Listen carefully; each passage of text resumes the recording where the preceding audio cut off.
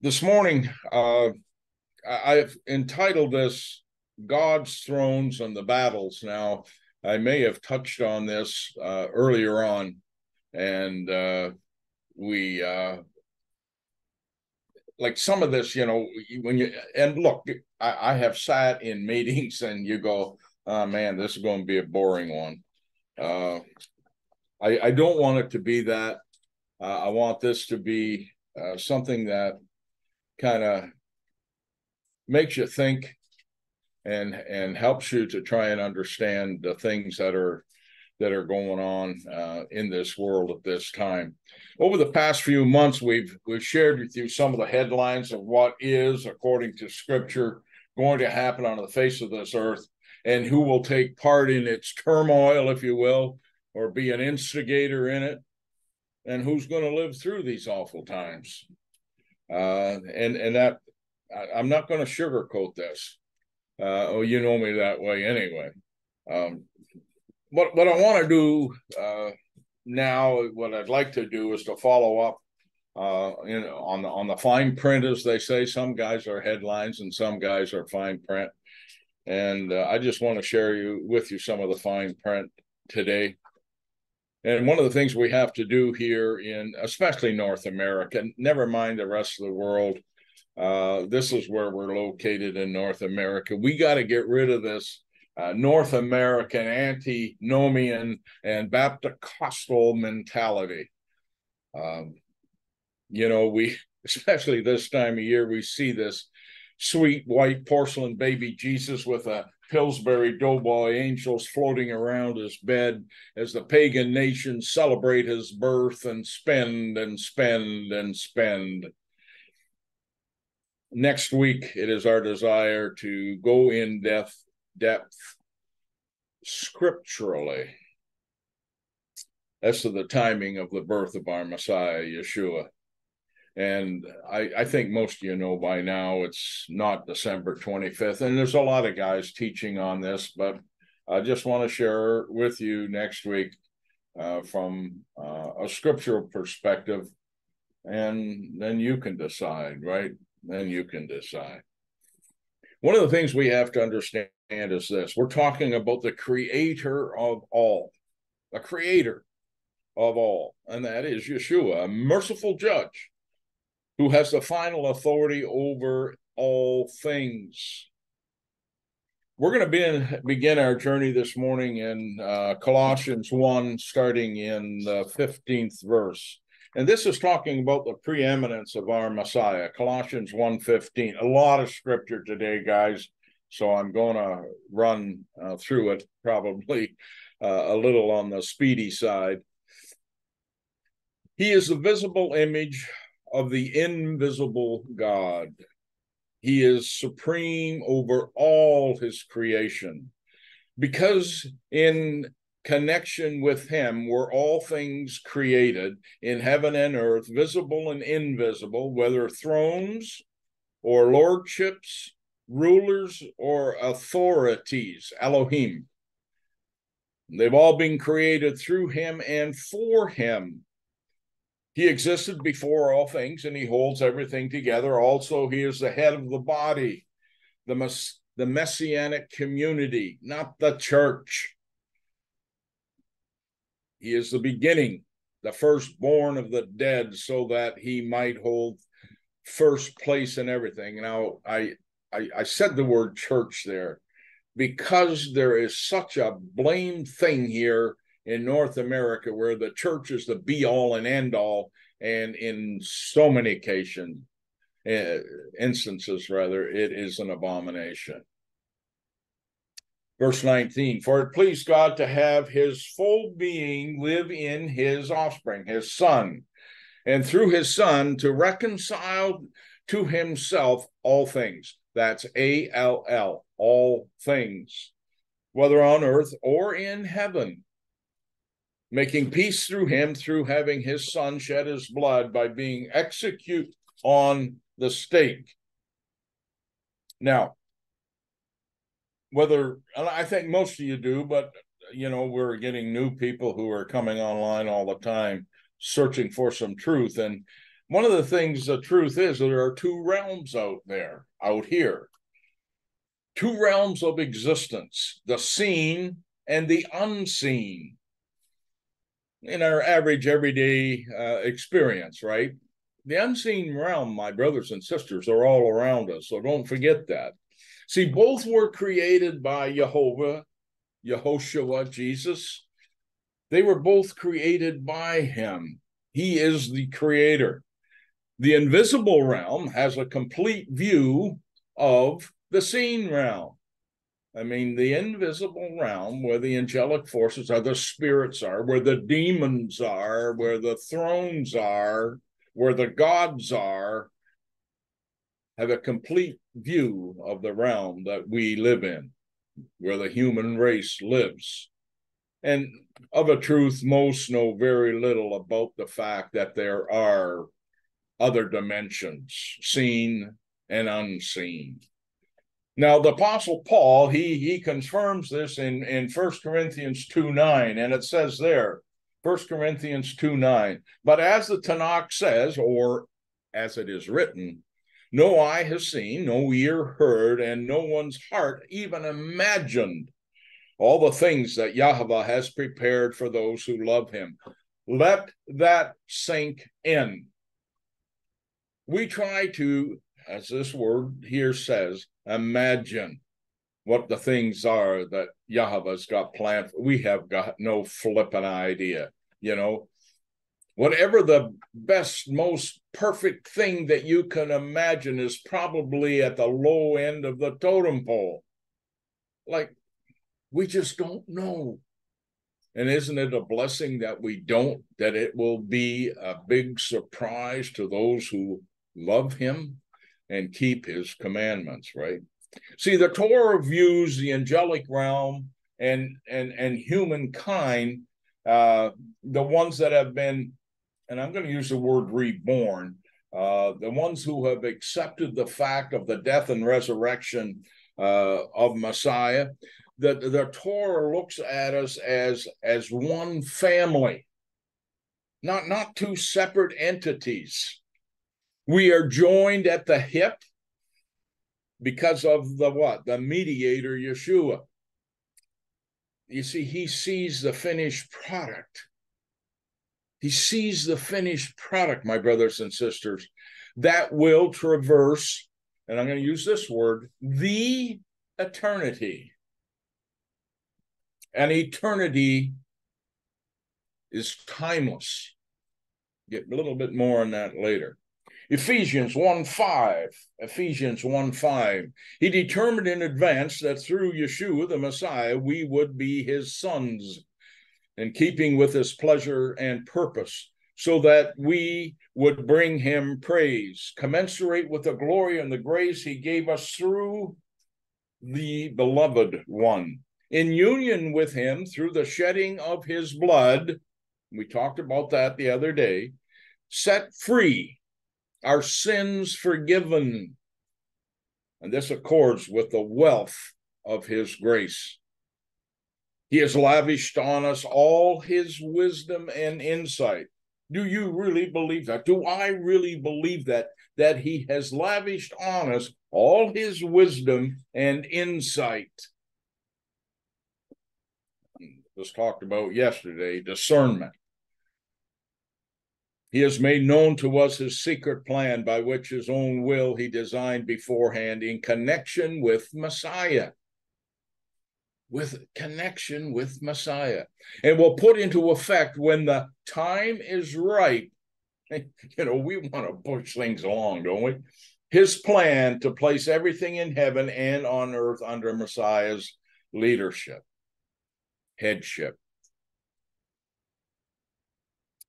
One of the things that you know that I push, and I push hard, is that we have to remember that the family only consists of those who adhere to his holy covenant. It's a blood covenant.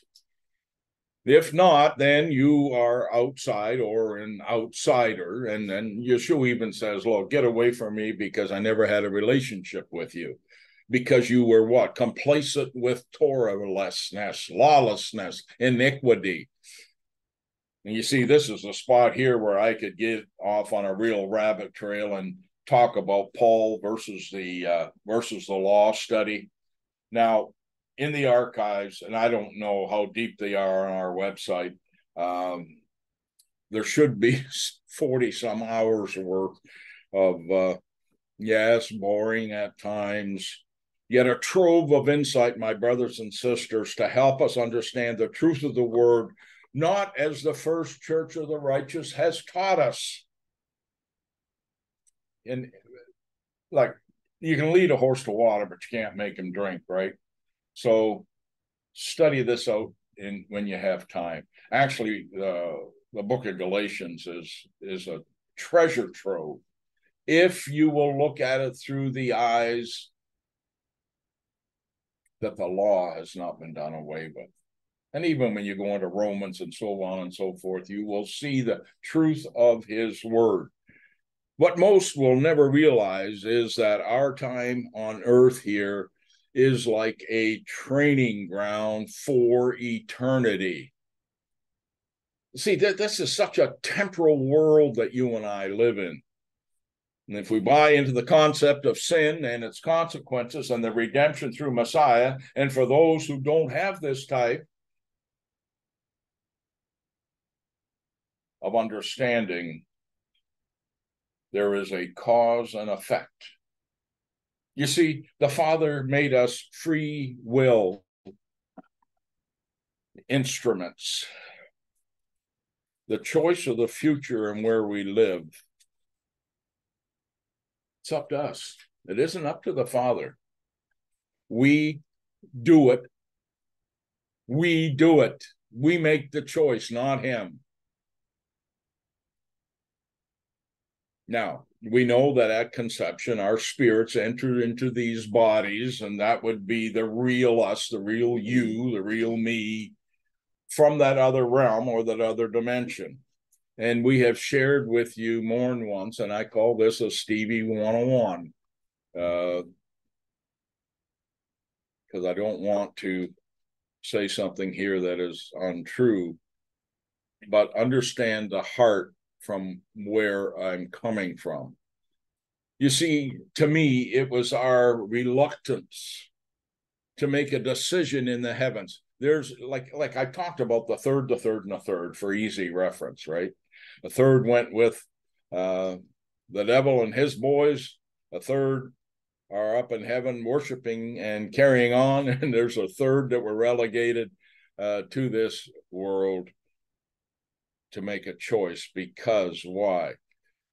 The Father wanted to see which side we were going to hook up with. I mean, how many billions of our years were we not there in the heavens, seeing what was going on with Lucifer and his bunch? See, the spirits in the other world cannot see what the Father sees when time is up. And because of the love of the Father, he wants everyone to make a choice, the correct choice. You see, only the Father knows when time's up. When he sends that angel and he puts one foot in the water and one foot in the land, says, okay, that's it, boys and girls, time's up. You've made your decision. Test's over. Hand in your paperwork. And yeah, that's the way it's going to go. Time was created before the sun and the moon. And then in Revelations, like I said, all of a sudden, time's up. This earth, my brothers and sisters, is like a filter, a cosmic one, so that by free will, he is left with the cream of the crop, so that he can get on with his plans for his family, a united family, a one family. That is what he intended when we started out in Eden. And what was Eden? It was life outside of time. And that's probably the true definition of eternity.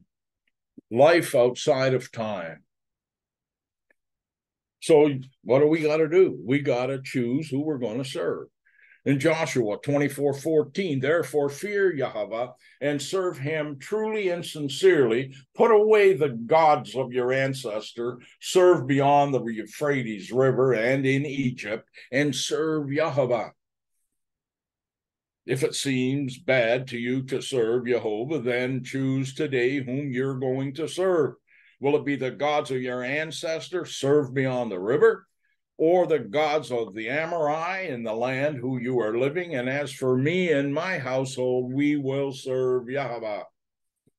Now, the Amorite, these were the gods, as we understand it, the gods of the underworld, the Anaku, Anaku. You see, the main purpose of Messiah was to bring the family together as a unit. And we haven't arrived yet. I think we all know and understand that. Yet we are getting closer and closer. If we can get this antinomian crap out of the way and our own selfish lifestyles. In Ephesians, there's a heavy duty. Ephesians 3:14. For this reason, I fall on my knees before the Father, from whom every family in heaven and on earth receives its character. Wow. The family in heaven and the family on earth. You see how we're all intertwined, interconnected? I pray that from the treasures of his glory, he will empower you with inner strength by his Spirit. How many of us right now need that inner strength? We need it. We have to rely on it. Never mind this flesh boohoo crap that so many people seem to be going through. It's not about now, even though now is real. It's about the eternity and what you and I have to go through here to get us into position so we understand the truth of that. Ephesians 3:17, so that the Messiah may live in your hearts through your trusting. That's called faith. And I pray that you will be rooted and founded in love. And sometimes, my brothers and sisters, love has to be tough. Love has to be tough. I heard a guy the other day share how he had one of his sons say something and that wasn't too kosher about a family member. And the dad says, well, okay, I guess you're old enough. We'll go for a beer. So he took him for a beer and he says, you're a man? No, he says, no, I'm only 16. He says, well, the way you talked, you were a man. No, I'm only 16. And the old man turned around and he took his fist and he plowed him right in the head. And after he plowed him in the head and he gave him a hug and he said, I love you. But if you ever do that again, I'm going to do the same damn thing to you again. There's a lesson in that for us, my brothers and sisters. How many times have we not said, I'm old enough, I know everything, and go out and do your own thing, and then bam, life hits you right smack upside the head. And then the Father gives us a hug and says, hey, listen, I love you, but I don't want you to do that again. Did we learn? Do we learn? I hope so. Getting back to the family theme here. Judah, Joseph, Ephraim. You see, we're so bitterly divided. Judah cannot handle a pork-eating Jesus, and why should they? He was a Jew. Come on. And Ephraim can't handle the fact that the written word of Yahweh was not done away with. For they see the oral law of Moses, what? As truth, oral law. Confusion. And as Ephraimites, when is the last time, my brother or my sister, that you have thanked the Father for Judah in this day and age for shedding its blood to defend the land that belongs to all 12 tribes, to which we are going to be gathered back to? When's the last time you thanked him?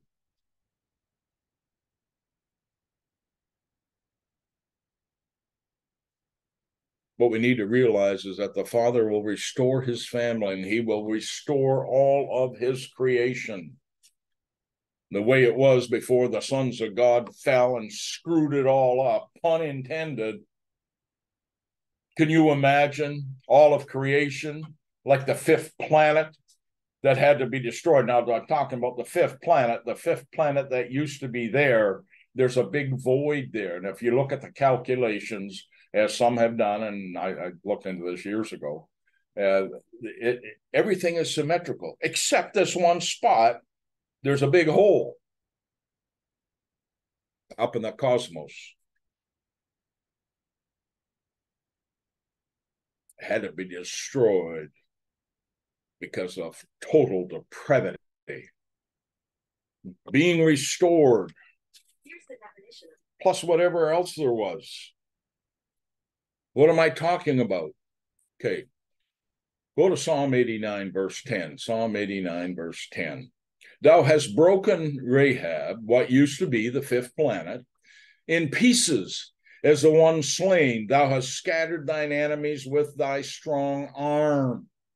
Well, this is in Psalm 89, 10. Now, if you slip over to Isaiah 51, 9, awake, awake, put on the strength of arm of Yahweh, awake in the Ancient of Days, in the generation of old. Art thou not it? The strength, the arm, the one who has control, that hath cut Rahab, wounded the dragon. You're referring obviously to Lucifer, and we can find a reference to that in Revelation 12:9. I'll just read it quick. That great dragon was throwing out, the ancient serpent, also known as the devil, Satan, adversary, obviously, and then the deceiver of the whole world. He was hurled down to earth, and his angels were hurled down with him. And if you read Genesis 1:1 and 1:2, that's a prime example of what happened. And now that's that gap theory that we've talked about. Ezekiel 28:17. Ezekiel 28:17, your heart grew proud because of your beauty. You corrupted your wisdom for the sake of your splendor, but I've thrown you to the ground. Before kings I have made you a spectacle. Talking about Lucifer. By your enemies, by your crimes in dishonest trading, you have profaned your sanctuaries. Therefore I brought you forth fire from within you, and it has devoured you. Ever heard the old saying, man alive, that person's on fire, and it can be good or it can be bad. It's devoured you. I reduce you to ashes on the ground in the sight of all who can see you. All who know you among the peoples will be aghast at you. You are an object of terror, and you will cease to exist. Quite a prophecy. Why? He is a pathetic piece of crap. And we as humans, when we take on the Father, what happens? When you and I take on the Father through his Holy Son, what do? We increase in stature and in countenance. You can tell if somebody, is a person who has accepted Messiah, filled with the Spirit of God. They have a countenance about them. They don't walk around mealy-mouthed, bitching and complaining. They have a smile on their face. They're happy. Why? Because they rely on Yahweh for all things. And Lucifer, who was the best of the best in every way, has decreased over time. Because he was relegated to this earth. Time has turned him into a miserable-looking weasel of a character. You can put an image into your head of what he looks like and what have you, if that helps you. But this is what he has decreased in countenance, where we have increased in countenance because we have hooked up with the Father and his Holy Son. So what was this pre-Adamic world like? And I'm talking about the time between Genesis 1:1 and 1:2. You see, we can only imagine the sum and the total of it. We can only imagine being at and seeing the throne room with all its glory and conversing with the sons of Jehovah who sit on the in that boardroom, around that boardroom table, the council, which, by the way, was held in Eden. In Eden. Not necessarily in the garden, but in Eden. You see, Scripture says the garden, what, is in Eden, in a certain portion of Eden. There's other portions of Eden, paradise. Look, the garden is only part. Just picture this. Okay, this is the way my mind works, okay? Buildings, say a convention center where meetings can take place, tables and chairs. Because we have believed a lie. A wrong image was acted upon. That's exactly what the deceiver, the Nachesh, did in Eden to Eve and Adam, and it's exactly the same thing that he's doing in the lives of his kids today.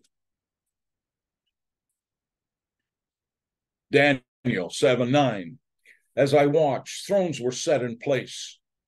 The Ancient One took his seat on one of the thrones. His clothing was as white as the hair on his head, and it was pure wool. His throne was with fiery flames, with wheels of burning fire. A stream of fire flowed down the presence. Thousands and thousands ministered to him. Millions and millions stood before him. Then the court was convened, and the books were opened. Now you got to understand. This is talking about the end of the 1,000-year reign of Messiah here on this earth, which is in very close proximity as far as the timeline of creation is concerned. Daniel 7:11, I kept watching then because of the arrogant words which the horn was speaking. I watched the beast, and some translations say the fourth beast. The beast was killed. Its body was destroyed, and it was given up to be burned up completely. As for the other beasts, their rulership was taken away, and their lives were prolonged for a time and a season for the purposes of Yahweh. See, the term God here, and I'm talking about gods and thrones, but the term or the word God, G-O-D, or the plural gods, if you read it in the Torah, the Hebrew, the English word for God is not used. It's always Elohim or El. And when the boys in red shoes did their rewriting, some of the interpretation was not too kosher. Let's just put it that way. The word Elohim, it can mean what? The singular, the plural. As an example, if we say sheep, am I talking about one or am I talking about a flock? Also, the word God, it can mean idols, supernatural spirits, religious spirits. And we've talked about this before as to who and where the war is, and it's in the spirit realm, my brothers and sisters. And you know, when you listen to the news reports on the internet and things like that, and when you listen to people talk, well, God this and God that. God's a title. And in a way, I think that our Heavenly Father obviously knew how we were going to talk. He has protected those folks from his real name because they can't abuse it. To abuse the word God is, and I be careful how I say that, it's not a biggie. As soon as you start using his real name in vain, look out. That's when we get into trouble. It can mean angels, and obviously the demonic realm, the disembodied spirits of the offspring of the Nephilim, and a human resulting what? In a chimera, which produces what? Demons. You got to get this. You got to get this in your head. You got to get it right. How this whole thing is working out. And these are false being or untrue, right? or in direct conflict or in relation to El, the creator, the true Elohim, the true God. And yet, it can also mean divine beings, as we have shared earlier, and it's found in Psalm 89. He says, you are gods. And people can't handle that. Everybody thinks there's God and there's devil and there's us, and that's it. No, there's a whole realm of activity out there. In Genesis 1 through verse 25, it's talking about one God, singular, the one and only creator. And we must always remember the context in which the word is used. I'm talking about the word God. And be aware of the wrong interpretation of Scripture. And this is where we, as his kids, need to understand the context of the subject which is being addressed. This is where it helps to be spirit-filled, my brothers and sisters, so we get the correct direction, discernment, which is a gift. Now, let's just reaffirm that there was a heavenly council. In Psalm 82, verse 1, Psalm 82, verse 1, Elohim stands in divine assembly where the Elohim judges. How long will you go on judging unfairly, favoring the wicked? Now he's talking about his council, his Elohim.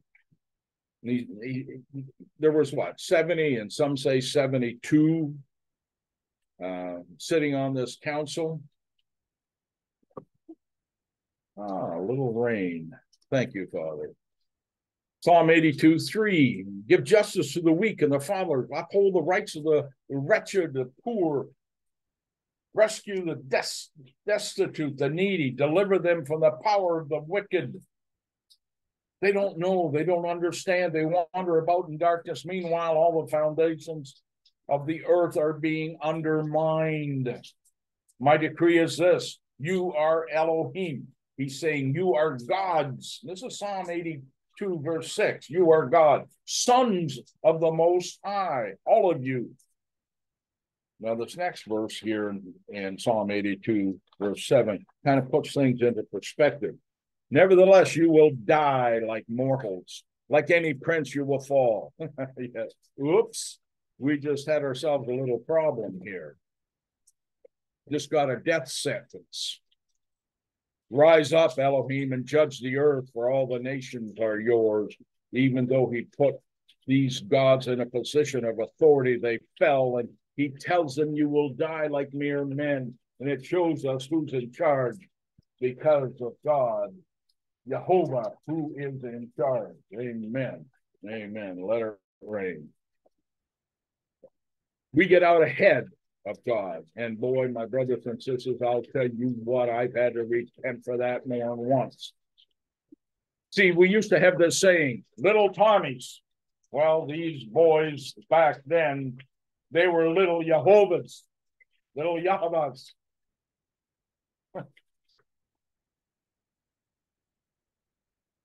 In Job 1:6, Satan was allowed to what? He was allowed to test Job.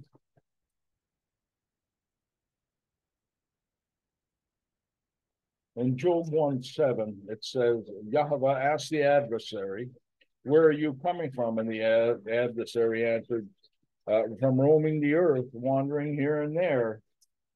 And I think most of us know the story of Job.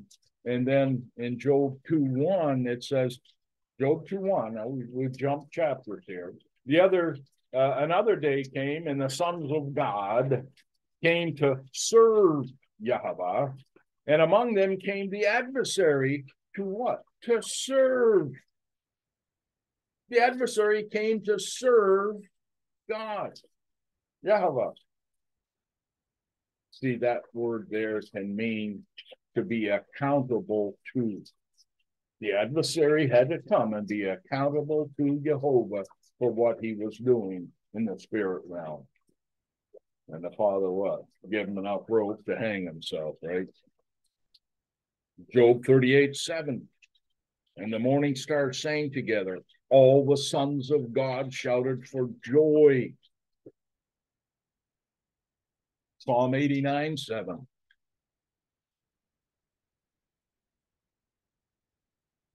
Well, let's go 89:6. For who in the skies, or the Shekinah, can be compared to Yahweh? Which of these gods can rival Yahweh? There are other gods, my brothers and sisters. Oh, at what? A God dreaded. He's talking about Yahweh. The great assembly of the holy ones, and feared by all around him. How much more proof do we need of the plurality of gods? Now, we've talked about gods. What about thrones? Oh, blessed God, I want to get through this.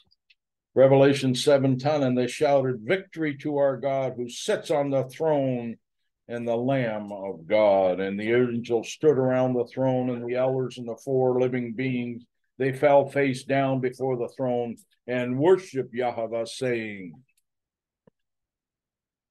the elder here, as if we recall in an earlier definition, is a God with a small g.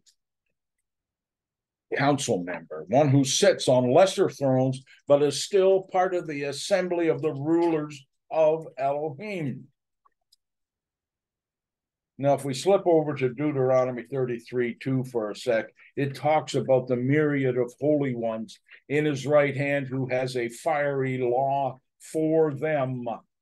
And that word fiery law is only used once in scriptures. And it has to do with, I truly believe, that something is burned to your insides, to your conscience, to your very core, to your very understanding. That would have to be accounted to his children, his kids, and it would end up being that blood covenant through his holy son, the living word. You know that you know that you know. Throughout this whole world right now, the only one that is being talked against, tried to be pulled down, to demean, is the God of Abraham, Isaac, and Jacob. There are no other gods out there that the world is coming against. Darkness doesn't give a double damn about Buddha, about Islam, about anybody. He only cares that he can destroy the creation of Lord God Almighty. And that's why we don't hear about any of these other religions, because he don't give a flip about them. It's the God that you and I believe in, Jehovah, and his holy son, Yeshua. Deuteronomy 33:3, he truly loves the peoples, all his holy ones are in your hand. You know, and one of the things here in Deuteronomy 33:4, and Moshe commanded us an inheritance for the community of Yaakov. Now, here again, this kind of a sidebar here, and this is where our brother Judah has got the thing so wrong. You see, the Orthodox boys are so adamant that the Torah was given to them, the oral law, because that's what dominates their very existence, to the point of blindness. Of course, we see that happening in the first church as well. So to continue, the holy ones, the Elohim, those words are interchangeable, and sometimes they're written as angels. And this is something that most have no idea. Most thinks of Jehovah came by himself to give a law and the instruction good. But did he come alone? You see, was Jehovah going to give his divine laws to his children, you and I and our ancestors, which are his kids, without a witness?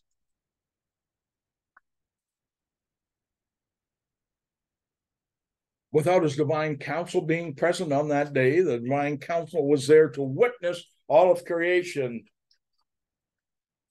that his kids just got a heads up.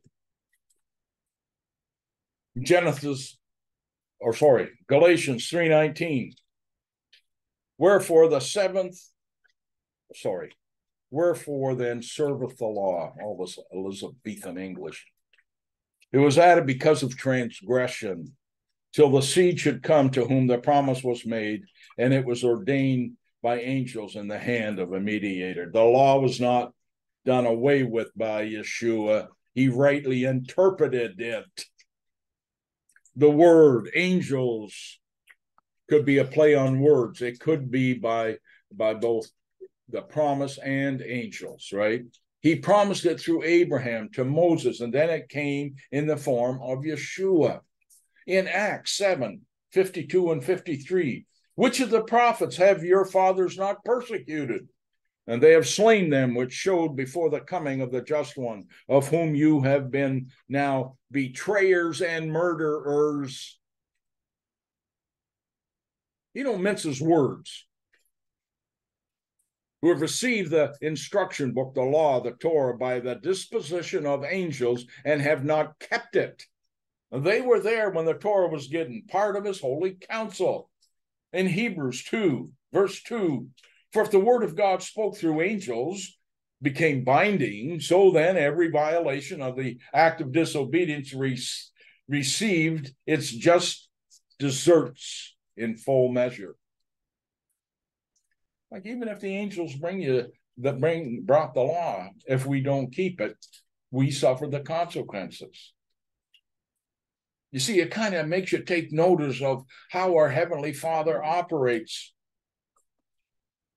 And this law that the antinomians say is the truth could not be further from the truth.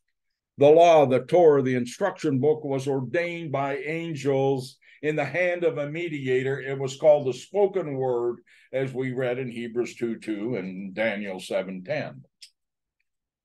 And that's where we find a great comparison. See, the picture that the Torah sends us is this, that thousands ministered unto him, and that the law came from 10,000 on his right hand, meaning authority. What a gift, my brothers and sisters, that the Father has put in place with his divine counsel. And then through John, we see a picture of the heavenly court in Revelations 4:1. After these things I looked, and there before me was a door standing open in heaven, and a voice like a trumpet which I heard speaking with me before said, come up here, and I will show you what must happen after these things. And instantly I was in the Spirit, and there before me in heaven stood a throne, and on the throne someone was sitting. And the one sitting there gleamed like a diamond, rubies, and a rainbow shining like an emerald, encircled the throne. Surrounding the throne were 24 other thrones and more thrones. And the thrones that sat there were 24 elders, dressed in white clothing and wearing gold crowns on their heads. Revelation 4:5, and from the throne came forth thunders and lightnings, and before the thrones were 7 flaming torches, which are the 7-fold Spirit of Yahweh. 7-fold spirits of Yahweh.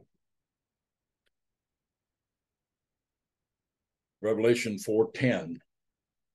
The 24 elders fall down before the one sitting in the throne who lives forever and ever and worship him. Worship him. They throw their crowns in front of the throne and say, you are worthy, Adonai Eloheinu, to have glory, honor, and power because you created all things.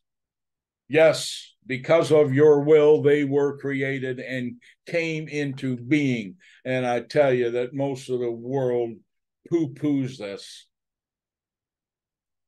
Well, who created God? God has always been. Jehovah, the creator, has always been. There is no beginning, there is no end. And people can't fathom that because they don't understand the Spirit. And there's much talk of late,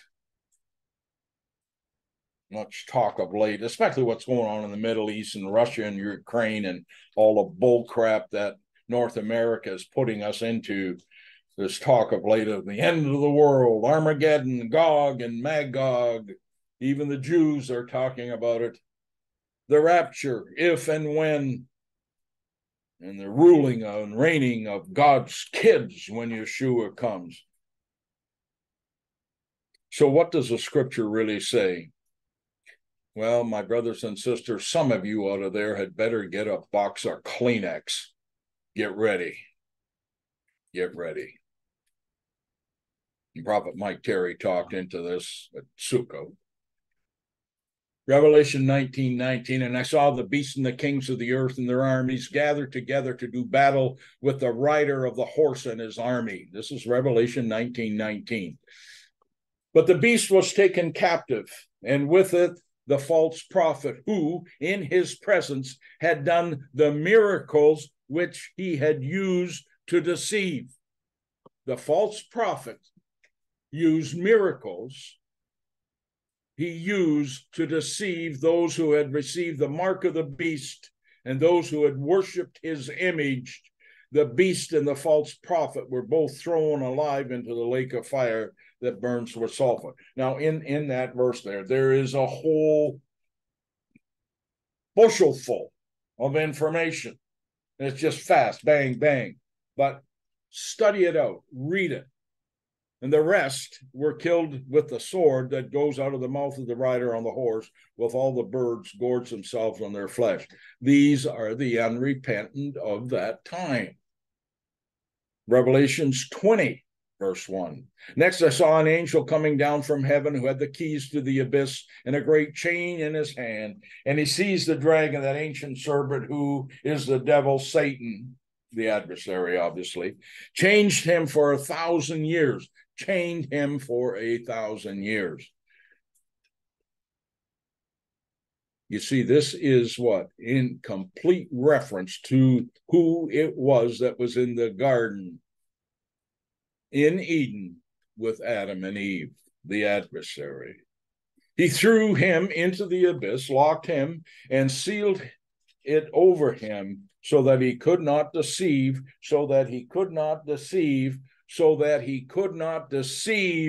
the nations anymore until the 1,000 years were over. And after that, he was to be set free for a little while. Why? When the angel had put this character in a pit, sealed him, chained him up, why would God, Yahweh, say, okay, release him? Got him tied up. Things are good, have been good for 1,000 years. Well, you see, life is not a free ride, my brothers and sisters. All these folks that make it through the millennial reign, and people will live, they will die, they will procreate. And like I've said before, there will be millions of people that make it to the end of the millennium. They have to be tested. That's why Satan's let loose. Verse 4 on chapter 20. Then I saw thrones, and those seated on them to receive authority to judge. Hang on a minute. I saw thrones, and those seated on them received authority to judge. And I saw the souls of those who had been beheaded for testifying about Yeshua and proclaiming the word of God. Now, I need you to put an asterisk in your notes beside Revelations 20, verse 4, because this is something that I don't think most people realize and understand. Also, those who had not worshipped the beast or his image and had not received the mark on their foreheads and on their hands. Now, there is an underlying statement here that these folks who did not receive the mark on the foreheads got beheaded or executed or hung or whatever, shot. But some will make it through without taking the mark. My God. They came to life and ruled with Messiah for 1,000 years. Okay. The people that were beheaded or martyred or shot or hung because they believed and testified about Yeshua and God, proclaiming his word, they came to life and ruled the Messiah for 1,000 years. Well, I thought the rapture was going to come and everybody was going to come alive. No. Right there, it tells you that the ones who are going to rule and reign with Messiah are the ones who put their life on the line, like Yeshua did. They said, no, we will not bow the knee to you, darkness. And darkness took care of them, killed them. These are the ones who are going to rule and reign with Messiah through the millennium. Now, I'm going to read in a minute here, 1 Corinthians 15:50, and you might be able to put something like this in here because, boy, to try and understand the Hebraic thought and what the Father was really saying. Anyway, Revelations 20, verse 5. This is a key verse, my brothers and sisters. The rest of the dead did not come to life until the 1,000 years was over. Until the 1,000 years was over. So you get the average believer who was not martyred, killed, didn't live in a time when they had to take a mark. They stayed in paradise, the holding room, call it what you want, for 1,000 years.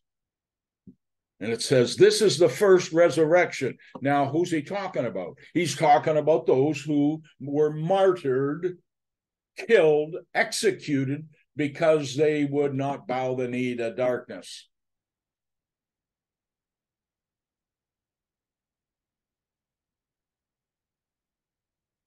They didn't come alive until the white throne judgment.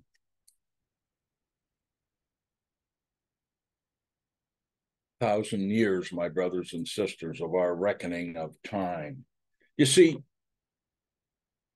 when you're in paradise, when you're in the garden, Scripture talks about a day being 1,000 years, 1,000 years being a day, no time. So if there is this stretch of time for 1,000 years where Messiah reigns, and the souls of those who had died believing in Messiah, okay, right from the beginning of time, even from the ones that the Messiah took out of Abraham's bosom and showed him the truth, they didn't come alive, and they're not going to come alive until such time as they are called on at the end of the 1,000 years. And we got to understand that. We got to understand there are very few, and that can be debated as to how many, who are going to rule and reign with Messiah through the 1,000 years. I'll tell you, very few. Blessed and holy is anyone who has part in the first resurrection. Those are the ones who stood up for Yeshua, and it cost them their life. Over them, the second death has no power. On the contrary, they will be Kohanim, priests of Yahweh and of the Messiah, and they will rule with him 1,000 years. To me, it looks like all believers who die will be resurrected,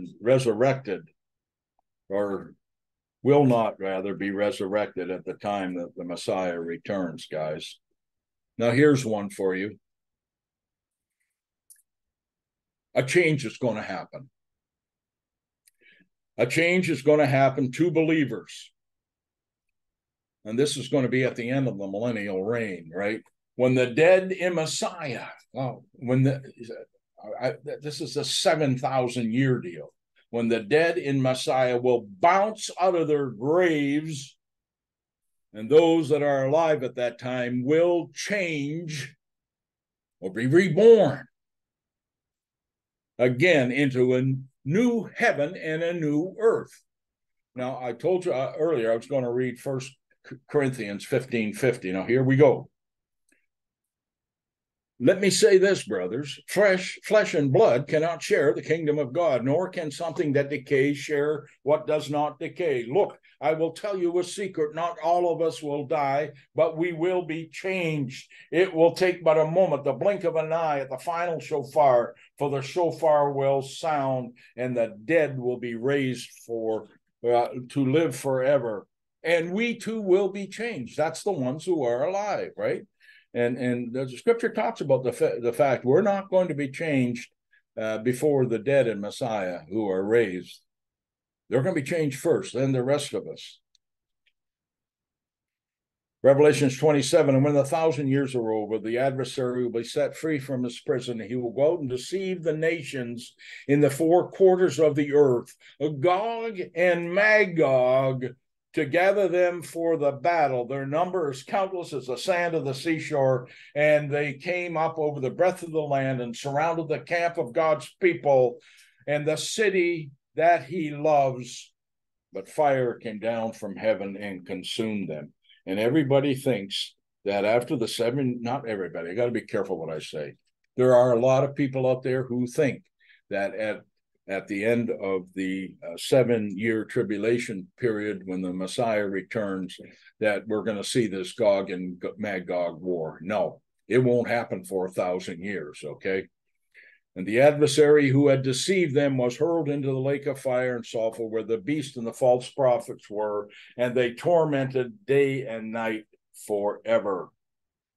And then what happens? The judgment of the white throne. In Revelations 20:11, and I saw a great white throne, and the one sitting on it, earth and heaven fled from his presence, and no place was found for them. And I saw the dead, both great and small, standing in front of the throne. The books were opened, and another book was opened, the book of life. And the dead were judged from what was written in the books according to what they had done. That's the time that people received their crowns. And the sea gave up the dead, and the dead in Sheol gave up the dead in them, and they were judged, each according to what he had done. And death and Sheol were hurled into the lake of fire. This is the second death, the lake of fire.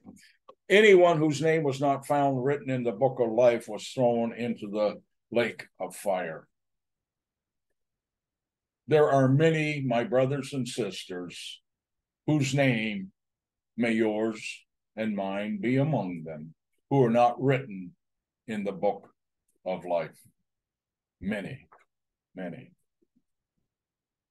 And Yeshua says, look, pay attention, guys. I'm coming soon, and my rewards are with me to give each person according to what he has done. Oh, bless God. Forgive us for what we haven't done. He says, I am the Aleph and the Tav, the first and the last, the beginning and the end. How blessed are those who wash their robes so they have a right to eat from the tree of life and go through the gates of the holy city. And outside the gates are the homosexuals, those involved with the occult and the drugs and the sexually immoral, murderers, idol worshipers, and everyone who loves and practices falsehood. And it is blatant all over this earth. The falsehoods, practice falsehoods. Take the manna, it'll save you. Take 7 pieces of manna.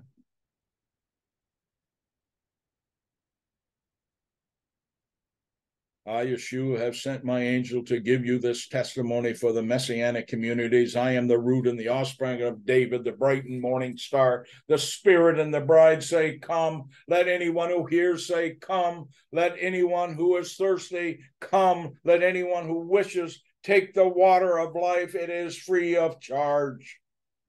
There is no cost.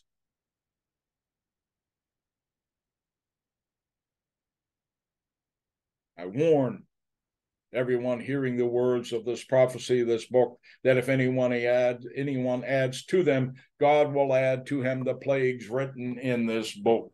And if anyone takes away anything from the words of this book of this prophecy, God will take away his share of the tree of life and the holy city as described in this book. The one who is testifying to these things says, yes, I am coming soon. Amen. Come, Lord Yeshua.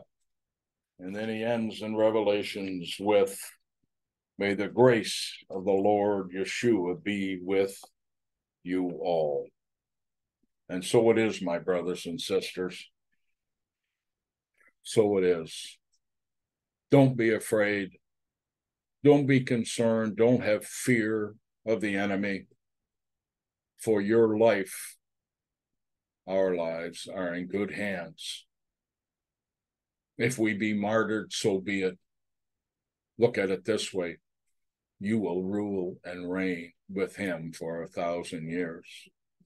If not, you will go to paradise, wait out the time, and when that time comes, we will be resurrected first. Those who are there, changed in a moment of time, and we enter into the new heaven and the new earth. Praise be his holy name. Amen. Father, thank you. Thank you, thank you, thank you for your word. Thank you for clarity. Thank you for hope that springs eternal. And Father, we bring before you Brother Judah, who is going through hell. Thank you, Father, that they are rooting out all evil. They're rooting out all evil, Father. Thank you that Judah has shed her blood, Father, for the whole family. For the whole family, Father. Forgive us, Father, for not acknowledging that. Forgive me, I should say, for not acknowledging that enough. Praise be your holy name. Praise be your holy name. Be with those families, Father, in the Middle East that are going through this hell. And be with all your kids, no matter what country of this world that they are in, who are being buffeted by the adversary. Father, put your hand over them, protect them, give them solace, give them hope, Father. That there is a reward, Father. That there is a reward for sticking with you. Have mercy, Father. Have mercy on us, your children, in these days, weeks, months, and years ahead. For you said there will never be a time like it. There never has been, never will be. Father, have mercy. In Yeshua's name, amen. Until next time, my brothers and sisters, shalom.